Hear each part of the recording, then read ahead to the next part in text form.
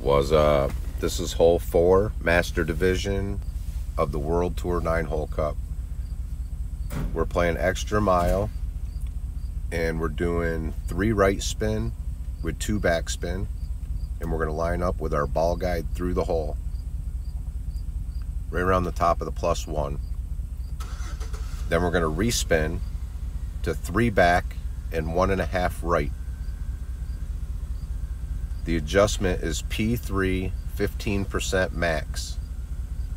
P3 15 max.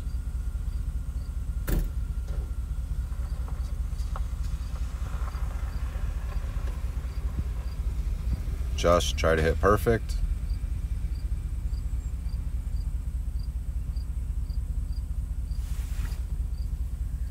Ball hits the rough in a good spot, bounces, catches the fringe, rolls.